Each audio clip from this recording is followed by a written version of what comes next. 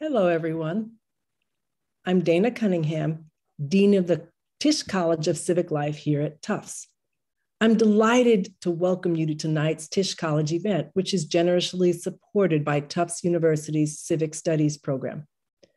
I'm also honored to virtually welcome Pulitzer Prize-winning journalist and author Farah Stockman to Tufts for a conversation about her recent book, American Made: What Happens to People When Work Disappears. Just released earlier this month, American Made shares the stories of three very different people who worked at the same Indianapolis plant: Shannon, Wally, and John. And what happens to them when their employer, the Rexnord Corporation, shuts down that plant in 2017. As you will discover when you read it, American Made is a story of a community struggling to reinvent itself.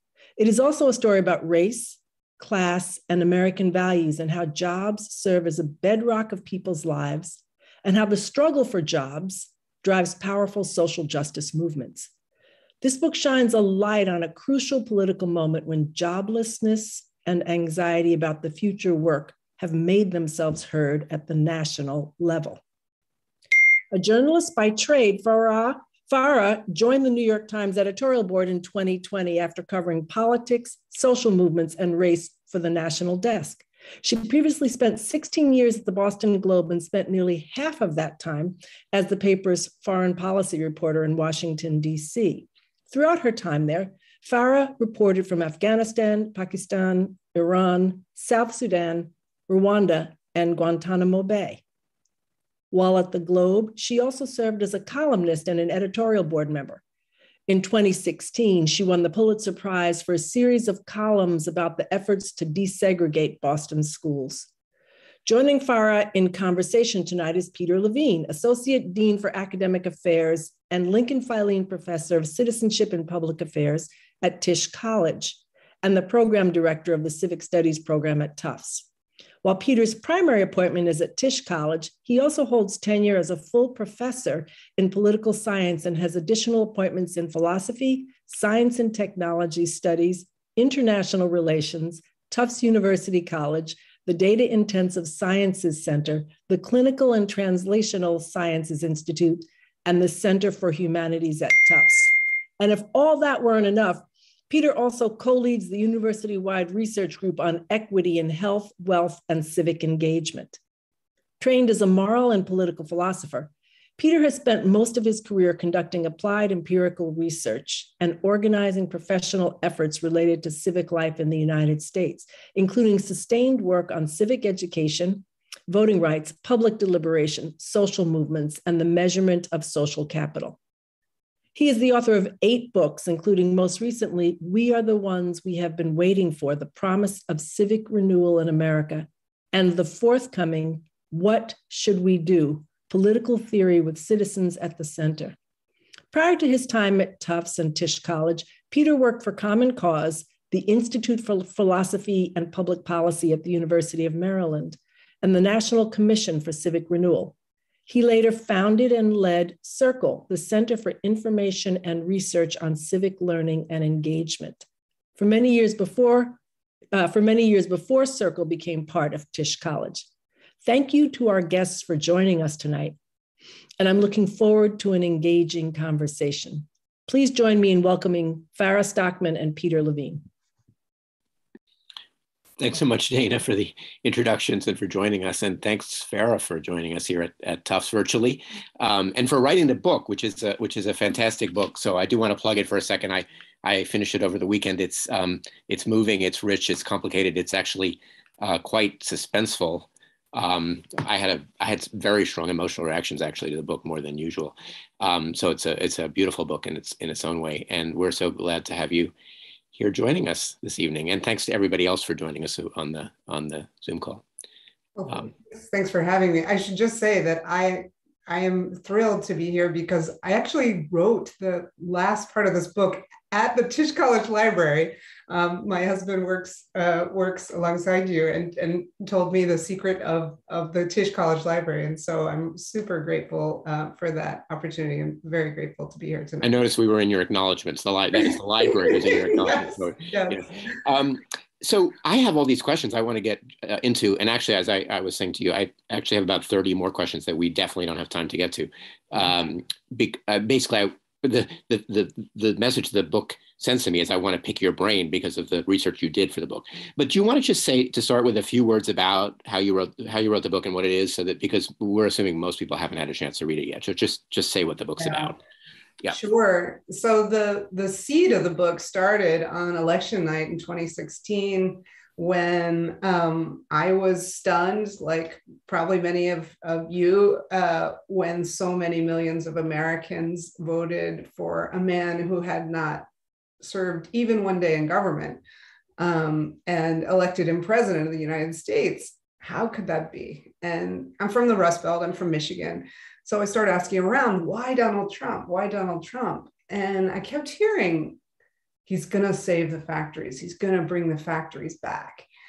And if you remember at the time, there were these rallies. He would have these rallies and ask, workers who were employed at factories that were moving away, is there anyone here from Carrier? Is there anyone here from this plant or that plant? And call out your years of seniority, and they'd all be in the audience calling out, 10 years, 18 years.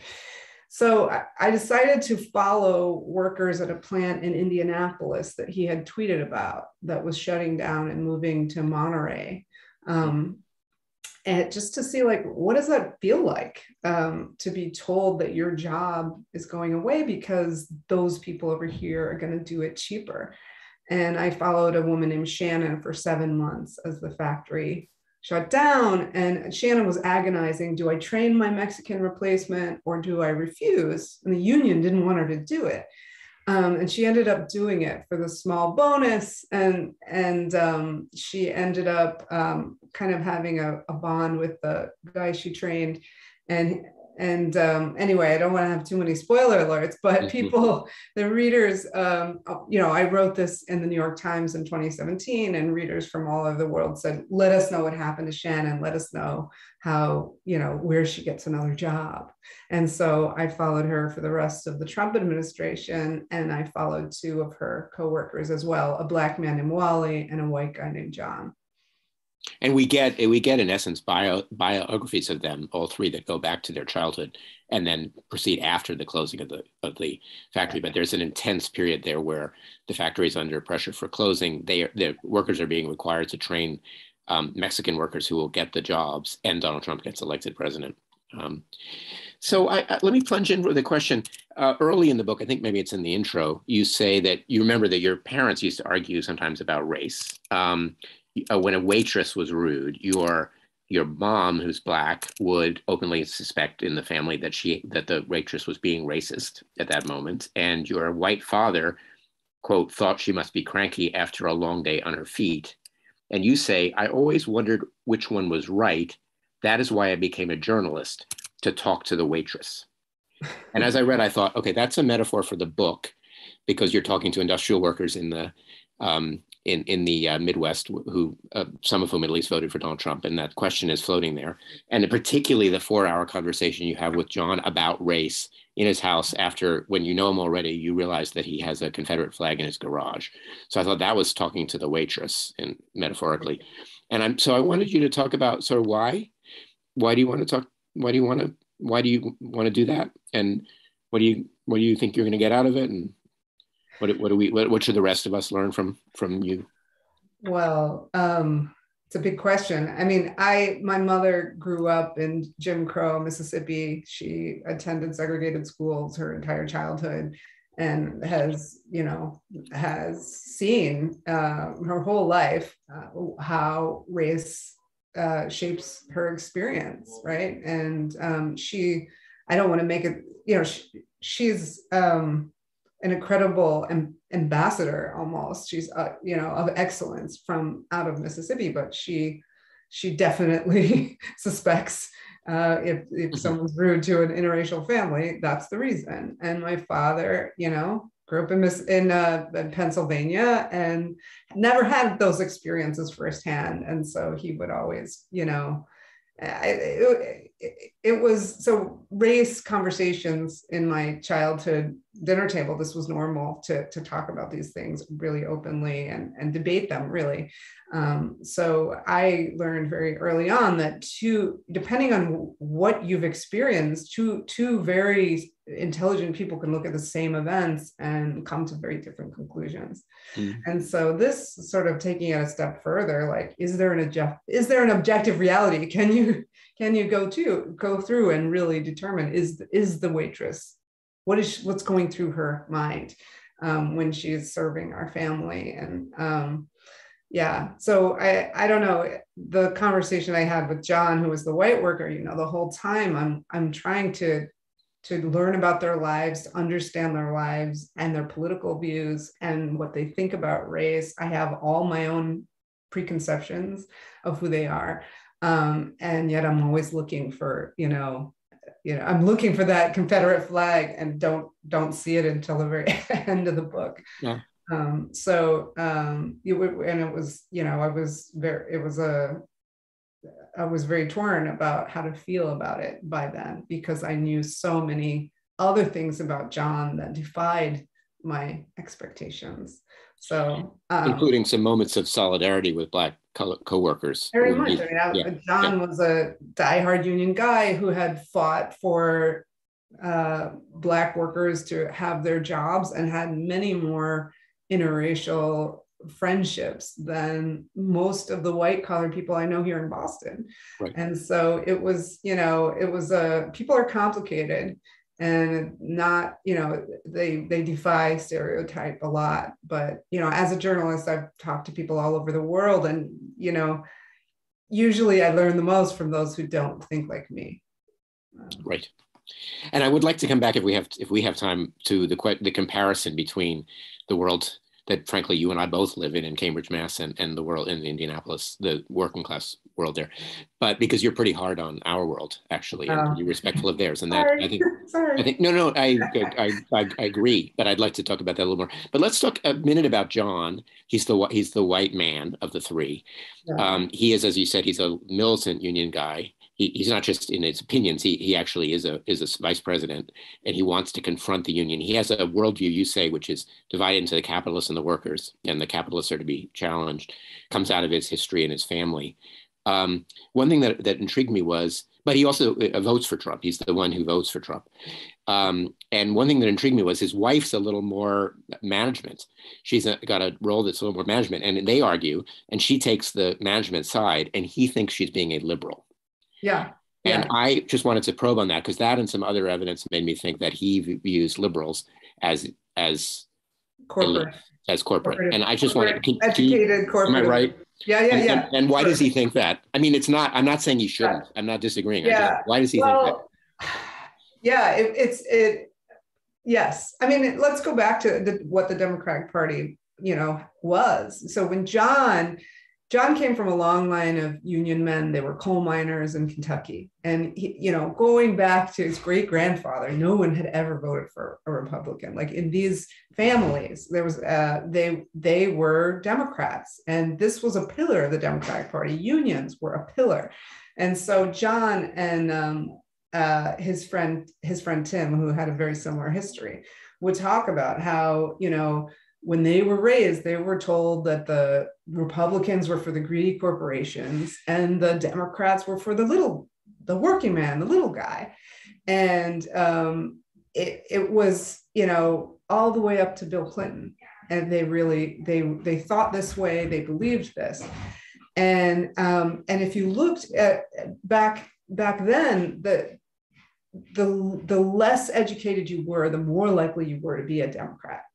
Whereas, once you went to college and got that degree, you were gonna climb the corporate ladder and become a Republican. Like that's how it used to be. And I think Bill Clinton was kind of a turning point. He tells the American people, globalization is here. It's not going away. We have to embrace it. And he negotiates NAFTA, which is the first treaty with a low-wage country. He also oversees China's entrance into the WTO, the World Trade Organization. And those are two things that these workers blame for the loss of their jobs. So all these people remember, Tim and John, they remember loving Bill Clinton. He's a Democrat. He's a little guy like me. And then their factories close. And so John's friend Tim's factory goes to Shanghai. This plant now goes to Mexico, and so when they lose their jobs, they say, the Democrats got in bed with the corporations while no one was looking. It was a sellout job. It was a sellout job. And they got really angry and they felt betrayed. They were almost, and it's funny because you say, well, the Republicans were no better on free trade. In fact, they were worse, right? But the feeling of betrayal was deep. And they didn't actually, they didn't like Mitt Romney. They didn't really vote for Mitt Romney. Mitt Romney's the kind of guy who would have sent your factory away. John actually voted for Obama in 2008, because if you remember, Obama campaigned on renegotiating NAFTA. But anyway, by the time Trump comes along and starts saying, I'm going to save your jobs, I'm going to save your factories, they were ready to hear it, and they were waiting for that message. So let's talk a little bit more about the role of education, because you just mentioned that Bill Clinton said we should all basically get more education to get in the global world. And I was sort of keeping track, and I think that, maybe I'm wrong, but I think college is basically bad for almost everybody in your book. There's a whole bunch of people who get some college, they have to borrow, they don't get a degree, so college is just for them a scam. And then there's a few who get college degrees and they don't really get much benefit from it. And then the extra layer is the people who take away their job, or who come and take over the factory and give them stupid instructions and don't know what they're talking about, have college degrees. So to me, college was almost it almost felt like a conspiracy against the people in your book. It's almost set up to take away their hard-earned dollars and give them nothing back. And of course, that's here we are metaphorically at Tufts on Zoom. So what should we think about this? So for someone like John, he would see college as kind of a Ponzi scheme, right? Like it's a way to collect money from people, and you'll incur all this debt and then be standing behind a rent counter. And these are not people who are going to colleges like Tufts, by the way. They're not as prestigious as Tufts. They might be colleges that people have never heard of. So there's a difference there. But I will say that Shannon's daughter got a nursing degree, and she's doing great. Oh, okay. And so anyone with any ambition, almost to a person that I met in Indianapolis, wanted to become a nurse. So that's the one exception, is people becoming nurses in healthcare. That seemed to pay off. But I think that one of my big takeaways from the book is that all the decisions in this country, almost every decision of any import in this country, is made by people with not only college degrees, but advanced degrees, law degrees, master's degrees, PhDs. And yet we represent a tiny slice of the United States, right? So I think 1/3 of American adults have bachelor's degrees. It's an incredible privilege to get a bachelor's degree, and then let alone a law degree or a PhD. I mean, by the time you go to advanced degrees, I think it's 13%. I couldn't name one person in my life that I interact with on a daily basis who doesn't have a BA. And yet those are the vast majority of people in this country. And so when you hear them talk about the elite, and with such, anger almost, this is kind of where it comes from, is that the people who make the policies are they're divorced from the economic realities of a lot of everyday working people, and they are not even geographically close to them, right? We live in a very prosperous area where just owning a house was going to make you rich. If you owned a house in the Boston area for the last 20 years, you did really well. That's not true for huge swaths of the United States, where there's just been downward mobility. So someone like John has seen his pay drop from $28 to $25 to $17. It's real. And so, that's where some of this grievance comes from. Just to give voice to, I mean, Shannon had a strong quote, "I'm not a Democrat or a Republican. I'm for the one who will keep good paying jobs here for us uneducated people that build the parts that make them rich." And I thought that was I thought that was an eloquent moment for her. And she owns being uneducated, us uneducated people. You know? Yeah, and I should say that Shannon was an amazing person to get to know, because she was not at all what I expected a steelworker to be, right? She's a woman, and she had worked her, she was kind of this blue collar feminist who had worked her way up from janitor to like managing these explosive furnaces, essentially. And it was a job that, you know, the guys who were supposed to train her like tried to get her fired instead. They didn't believe that a woman should be doing that job. But she had been like a battered woman, essentially. She had been in an abusive relationship, and she had gotten the courage and the money to leave this guy because of the job in the factory. And so, you know, sort of that was a big takeaway for me, is what that job meant to her, totally beyond a paycheck. It was the ability to leave, you know, to leave that guy and start a totally new life where people respected her because of what she did and what she knew. Right. It's a powerful portrait. So let's, if we can, let's switch to Wally. He's the third person and the one we haven't talked about yet. He's a Black man. One thing I want to pick out about him, I mean, it's a great complicated portrait of him, but he doesn't usually give structural explanations. This is your word, structural.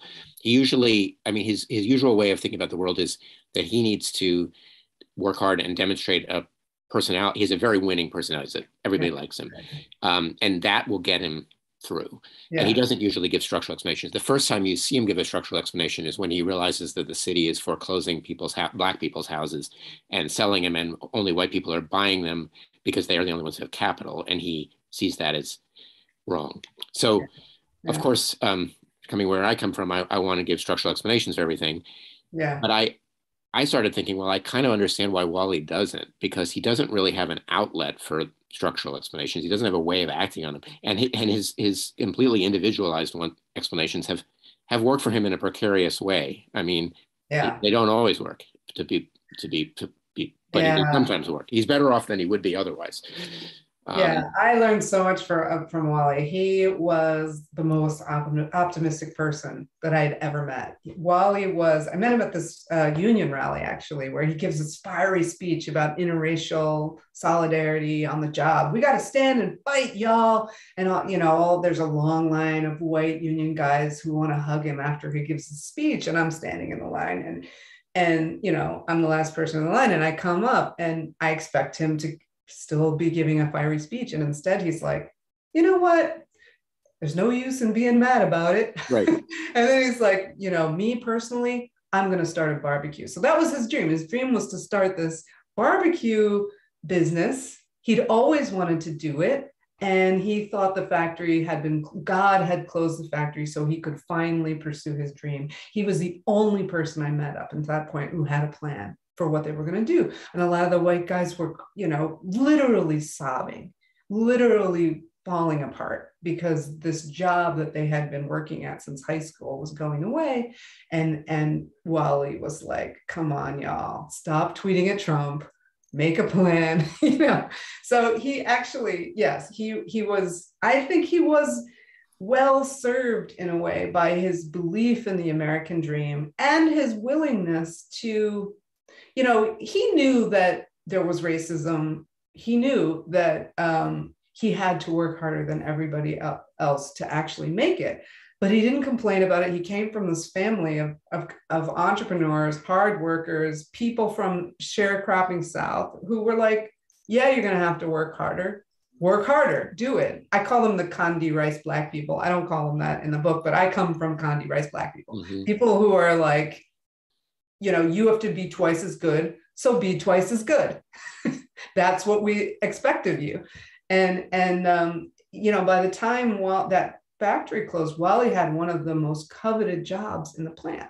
The union had given him this job that was essentially, you know, he got an office, he got to roam the plant at will, he got to do all this stuff that everybody else wished that they could do.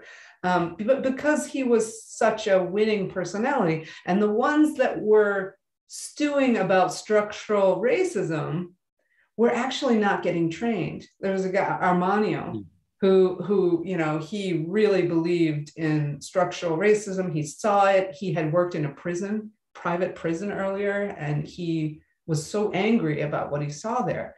But when he came and brought that into the factory, what it meant was that he was not forming bonds with he wasn't going to the union meetings. He wasn't, he wasn't making friendships with the older guys who could train him on the machines, and he was lost. He couldn't actually do some of the work because he would complain to Wally, no one wants to train me. And, so I think it served Wally pretty well to have that. It was almost a self-defense mechanism to have that sunny outlook, because what are you going to do? The structure, and actually his uncle, who had worked in that plant before, told him, like, don't keep hate in your heart because it's too much of a burden on you. Right. It's going to kill you. It's not for them. Just, you got to learn to let it go. And that was so much of what the older generation was teaching Wally. Yeah, so I think I read the book right. I mean, you're reinforcing my feeling, which is that he benefits to a degree from that attitude, although he's also very vulnerable, and that he doesn't have a mechanism. You couldn't advise him. I mean, not that I would think I could advise him anyway, but nobody could advise him, act on your structural explanation, because he doesn't really have a means. I mean, the union isn't, I think, partly because it's collapsing and the political parties aren't. Am I missing? No, Where could it's so interesting. When I analyze his life, he covered all bases, and so did his uncle. They were in the union. They served in the union leadership. They were also nice to management. They got to know the managers, which is something the white union guys would not do. It was like they put down, they covered every single base. And through doing all of those things, they've memorized the rule book, through doing, got more education than everybody else, through doing every other thing, then they were in pretty good shape, right? But you had to do all of that to get to be in pretty good shape. Yeah. But Wally was he was the happiest person after the factory closed. And that wasn't true of many workers. You mentioned a couple of minutes ago that on the whole, it's a generalization, but the white workers were more upset by the closing of the plants. And that connects the other thing, that a racial difference that emerges there is when they're being asked / ordered to train the Mexican people, the citizens of Mexico who are going to replace them. Yes. The white workers are very hostile, only partly to the Mexicans, largely to the company, but they're hostile. And the black workers have more mixed feelings, I think partly because some sense of empathy for the Mexicans, but partly because you said because they didn't really expect the union job and the factory to last. They had much less confidence in the whole system that the white workers had confidence in.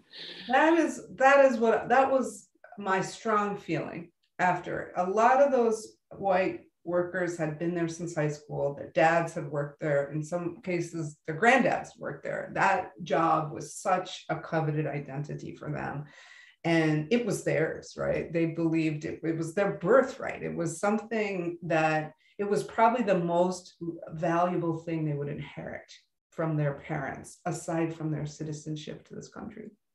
And they, they took it very seriously when it left. The black workers, some of them, they were angry. Some of them were angry, but their attitudes seemed so different. And one of them would say, like, can't stop it from moving, might as well ride the wave on out. So one of the most unapologetic trainers is a guy named Mark Elliott, a black guy, very popular. He was, rejuvenated the bowling team. Everybody liked Mark, but they were stunned when he raised his hand to train.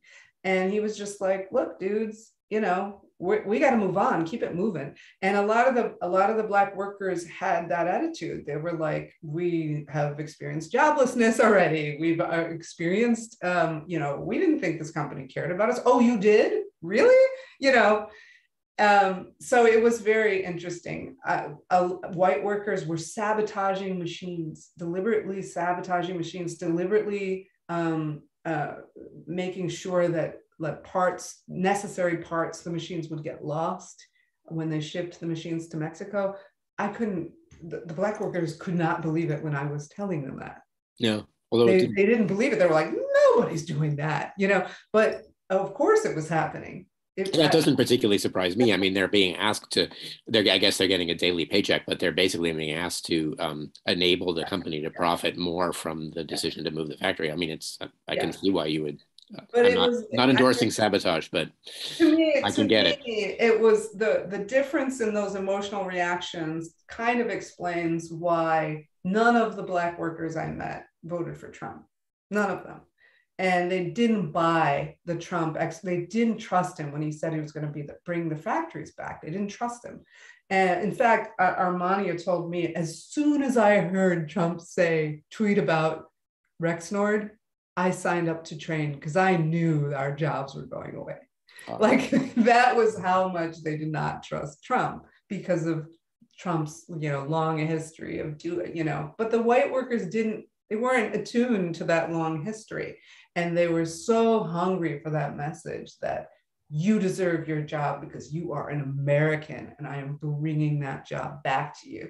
They were waiting for someone to say it. And, that was the message that, Democrats used to be saying. And so, and by the way, it's not that different than the message Bernie Sanders talked about. Bernie Sanders talked a lot about outsourcing, greedy corporations, bringing the jobs back. And if you walked in this union hall, you will see on the wall a big picture of Bernie Sanders. They endorsed Bernie Sanders. And it was only after Bernie Sanders lost the primary that a lot of the white workers voted for Trump. Some of it seems like it has to do with your sense of what kind of social contract you've got. And white workers thought they had a social contract. They feel like their contract is being betrayed. They think Trump at least is voicing an understanding of that. And the Black workers never felt they had a contract. And I mean, not in the deeper sense, they had a signed contract, but they didn't have a social contract. And also they definitely don't have a basis for a social contract with Trump because they know his own record on race. I also think there's another element, which is that Black workers had seen some social progress. Even though there was a downward pressure on wages, manufacturing jobs were leaving, they still saw a Black president for 8 years. They still saw that their status was getting better.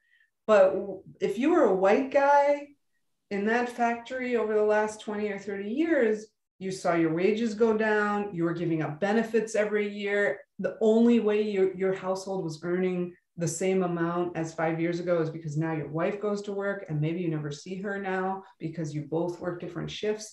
And so for them, it was just getting worse and worse and worse. And there was no social progress. In fact, instead of social progress, now they're being called white privilege. Now they're getting hammered for, being entitled and in language that comes out of left field, and they're being lectured by college students. And so, for them, they were just like, this is wrong. Everything's in the wrong direction. And I that was my explanation after, hearing from them.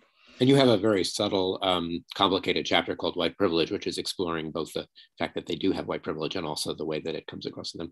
And by the way, I went down maybe a little bit of a rabbit hole, but you had reported that John's, at least the forebears who you mentioned, come from Perry County, Kentucky. So I was looking it up, and third from the bottom out of more than 3,000 counties in the United States in life expectancy, calamitous decline in life expectancy. 97% white, voted for Democrats until 2000, maybe even 2004, but voted overwhelmingly for Trump. I mean, think about the coal. And this is something I never learned about the labor movement. I learned about the civil rights movement. I learned about the women's rights movement. I didn't know anything about the labor movement. So when I started going into the history of John's people in the coal mines, it was an eye-opener to me. These are people who literally fought wars. There were literal wars with the coal companies in order to get things like a day off once a week.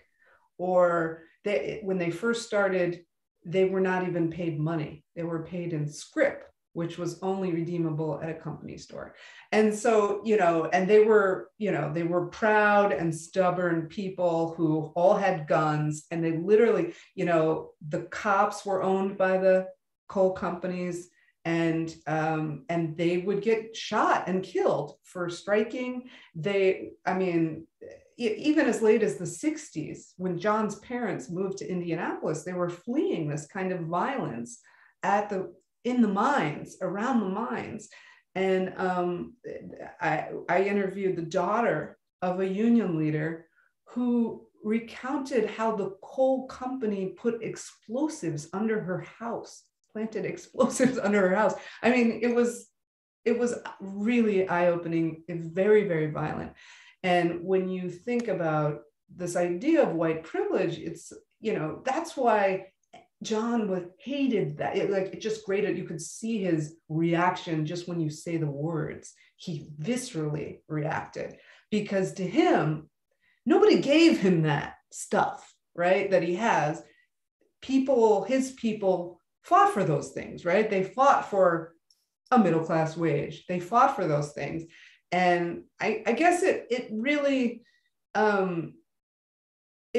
changed my idea of American history. If you think about the long sweep of American history, white men got those jobs. Like coal mining was not a middle-class job until coal miners fought a battle against the coal company.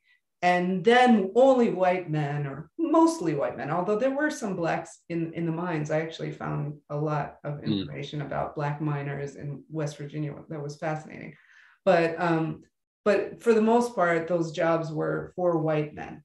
And then you had to fight a civil rights movement to get black people the legal right to operate machines.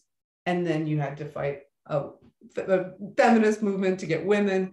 And as soon as all of those things come together in 1964, they had about 15 years, and then those factories started going away.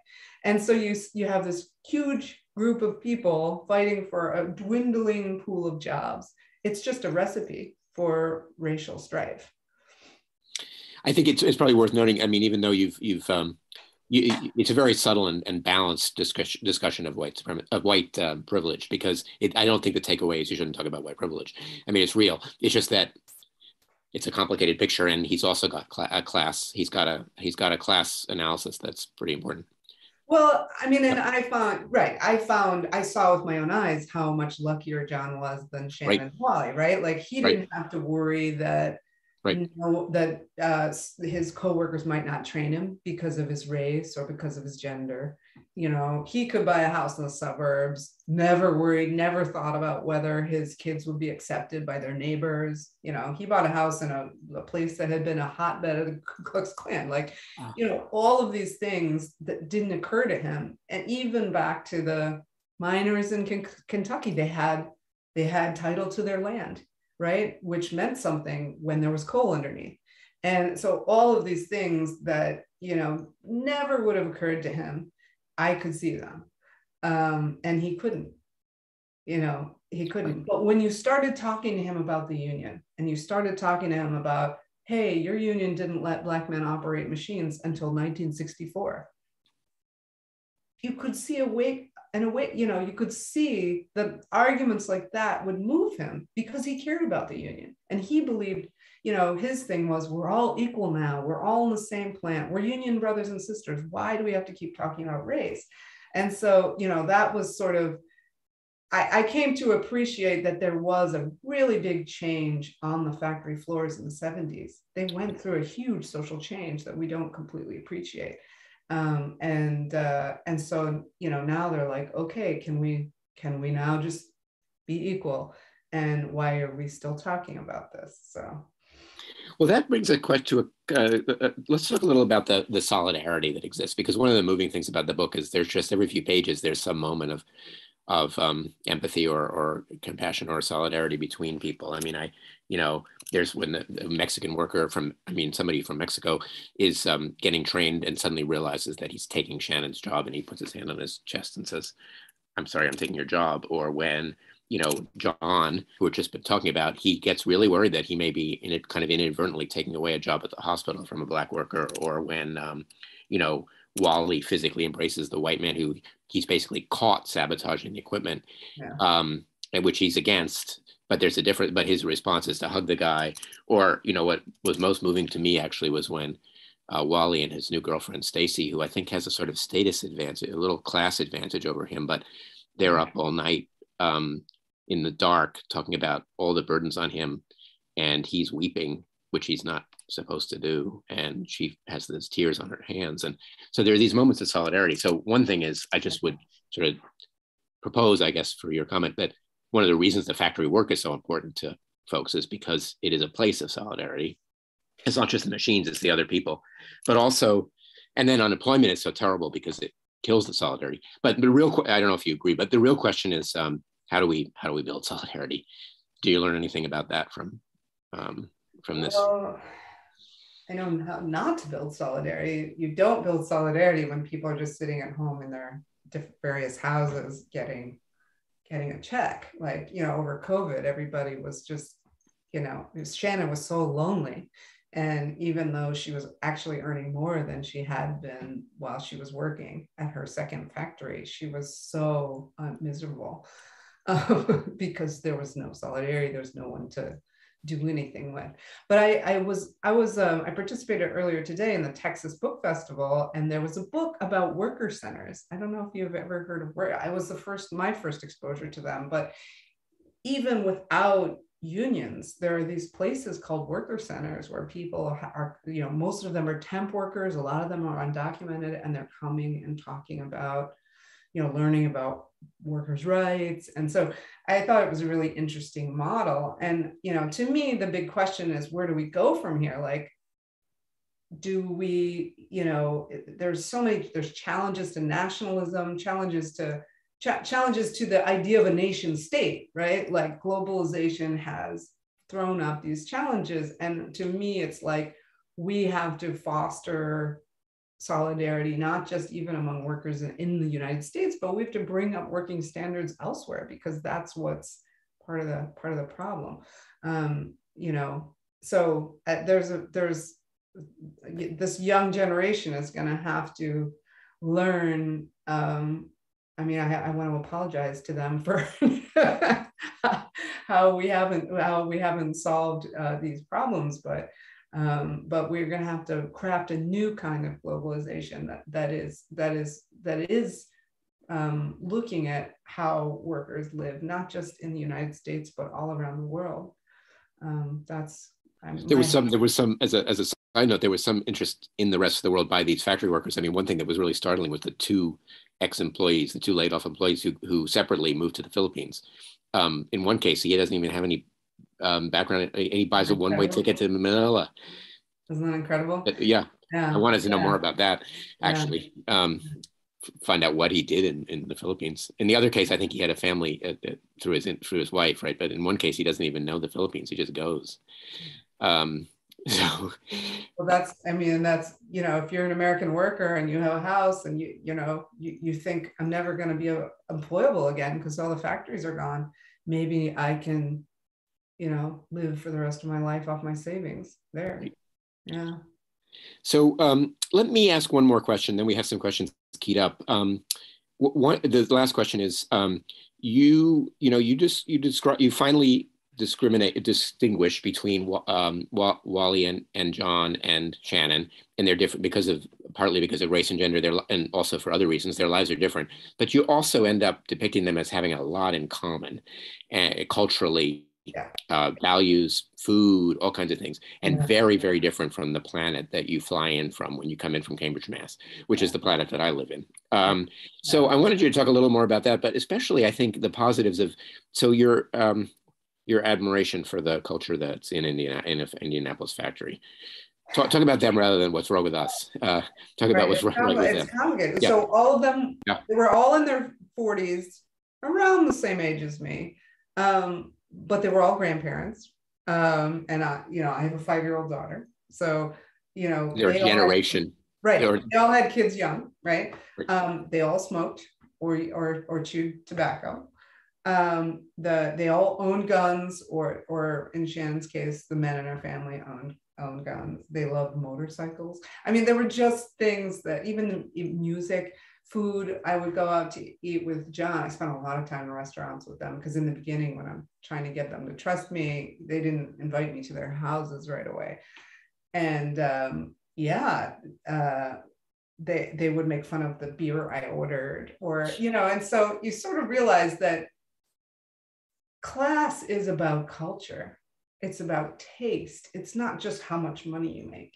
And you have to understand that, because so many of these news articles were like, well, economic grievance can't be a reason people voted for Trump, because look, they're making 70 grand, or they're even more than that, and you can be making 200 grand if you're a guy in construction, and still have a blue collar mentality, and a blue collar culture.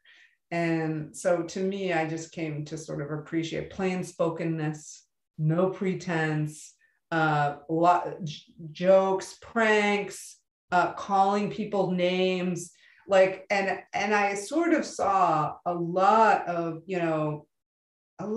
what Trump was doing, or how Trump operates, is sort of an extreme, almost cartoonish example of how sometimes, how they are. They tell these tall tales, these stories that, are just too extreme to be believed, right? And the uptightness, the diet, and I don't want to romanticize it, because in a lot of ways it's not healthy, right? So the union leader, Chuck Jones, he was the president of the whole local. He was smoked like a chimney, even after having cancer removed from his stomach. And, he'd be sitting there being like, you don't have to pay that bill. Like, it's, talking about universal healthcare as he's like smoking like a chimney.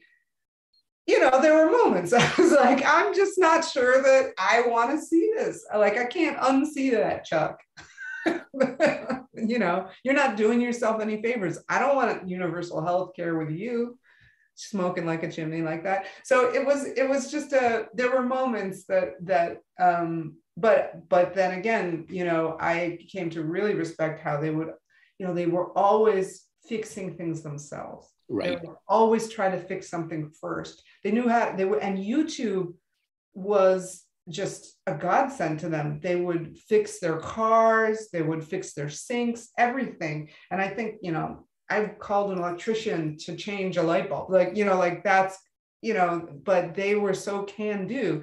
And I remember Larry's mother, Shannon's boyfriend's mother, who was like a crazy Trumpy, said, you could probably learn how to do brain surgery on YouTube. They were making use of what was there. And, I had to think about like the stuff they know. We wouldn't have won World War II without that stuff, right? Being able to change all of our auto plants into war-making plants, into being able to make munitions. And, I'm just not sure that we want all that knowledge to just disappear. Because, by the way, when the factory moves, a lot of the innovation move. And you can see that research and development are moving, and because a lot of things are invented on factory floors. And so, we don't want to become a country where we don't know how to make anything anymore, and where it's all just like, people on Wall Street making financial products that nobody understands. I'm not sure I want to be that. And just to be explicit too, they use the can-do spirit and techniques on to improve the performance of the company. I mean, Shannon in particular is very concerned about making those machines work. And it seemed to me that much beyond what she would be oversee, nobody's going to know some of the stuff she does, because she's committed to doing a good job. So that was the other thing that really jumped out at me, was sort of going the extra mile for the quality of the work until things really dissolve. I mean, it's different when they're sabotaging the equipment because it's going to Mexico. But up until then, there's a feeling of pride in the quality of the work. Yeah, and some of those machines were really old. And that's another thing is these, American manufacturing, the golden age, 40s, 50s, 60s, that's when a lot of these plants were built. And then now they're old. So these companies are making a decision, do I build a brand new facility right here? Or do I build it over there where it's cheaper? And so that's one of the structural reasons why so many plants left. It's another one. So great. So we're going to move to questions from the audience. We have a bunch. And the first one's going to be from Jackson Wetherill, who is going to ask by video. Yeah, thanks, Farah. I'm Jackson Wetherill. I'm a first-year student here at Tufts, and I'm actually in Professor Levine's Intro to Civic Studies class. And I'm curious about your thoughts on how Democrats can tailor their messaging about the Build Back Better plan to the working class more effectively. Awesome question. I have a lot of thoughts on that. I just wrote a piece in Politico about that. I think we have to stop talking about free college and talk about apprenticeship programs to get in the trades. Like a lot of these blue collar people think, think that when politicians talk about free college, they're just saying, here's a way to become more like me.